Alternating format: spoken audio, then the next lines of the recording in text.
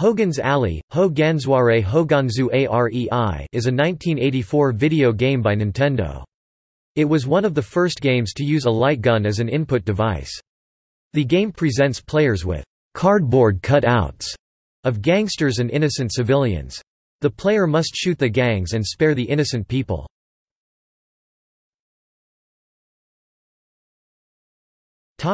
Basis. Hogan's Alley was a shooting range on the grounds of the Special Police School at Camp Perry, a training facility for the National Guard of the United States. The Special Police School closed during World War II. In 1987, approximately 3 years after the release of the video game Hogan's Alley, the FBI Academy in Quantico, Virginia established a small, simulated city called Hogan's Alley to serve as a venue for training operations.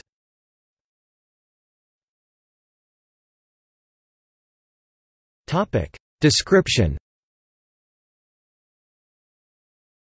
The game begins with 3 cardboard cutouts moving into position against a blank wall and turning to face the player.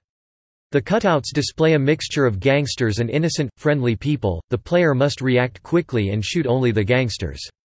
In later rounds, the backdrop changes from the blank wall to a city block, with some cutouts already exposed as they emerge into view. The player is confronted with 5 cutouts in each of these latter rounds. After 5 rounds apiece in the wall and city block, a bonus round is played. Here, the player has a limited supply of ammunition with which to shoot up to 10 tin cans thrown from one side of the screen, trying to bounce them onto ledges at the opposite side for points. After this round, the player returns to the wall rounds and the game continues at an increased speed. Shooting an innocent person, or failing to shoot a gangster, costs the player 1 life. No lives can be lost in the bonus round. When all lives are lost, the game is over. The game is available on the Nintendo Entertainment System and as a Nintendo Vs. System game POC, which was installed into Vs. System arcade cabinets, both upright and the Red Tent cocktail. The controls consist of a single light gun. This was a rather novel input device for a game of its time and added to its appeal.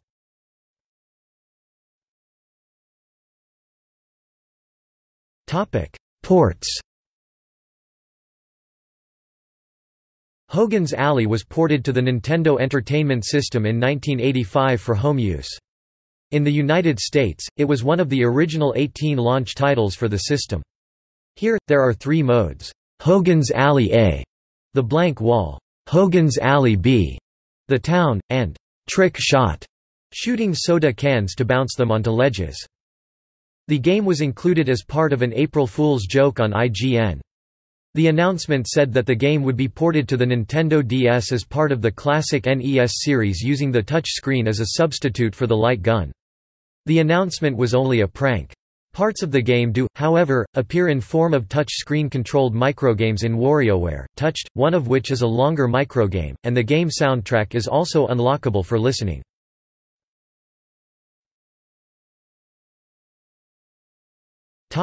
Reception.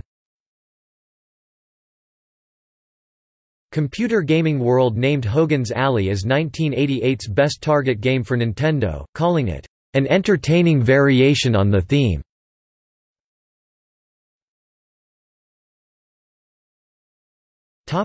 Legacy.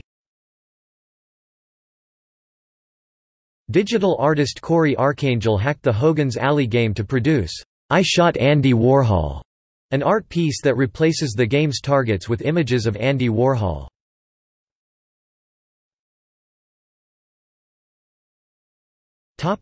Cameos.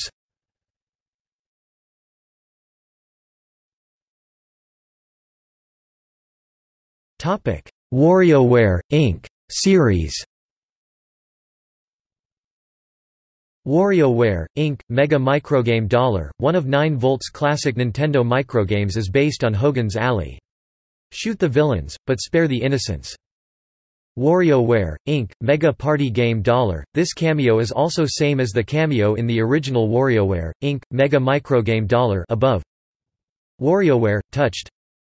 One of 9 volts classic Nintendo microgames is based on Hogan's Alley. Tap the crooks to defeat them, but don't shoot the innocents. The boss of 9 Volts Microgames is based on the trick shot mode of Hogan's Alley. Keep the cans up in the air until they land on the small platforms. When the big oil cans appear, hit them until they explode, revealing classic Nintendo hardware. One of the unlockable Toy Room toys is a record player. One of the songs is Hogan's Alley trick shot music, that turns into a remixed version.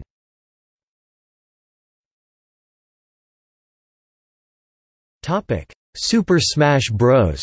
Series. In Super Smash Bros. For Nintendo 3DS and Wii U, Duck Hunt has the ability to kick the can from the bonus rounds of Hogan's Alley, which can be continually bounced forward by an off-screen shooter using the NES Zapper until it eventually explodes. The character's final smash attack also causes opponents to get caught in the middle of a shootout between the enemies from Hogan's Alley and Wild Gunman.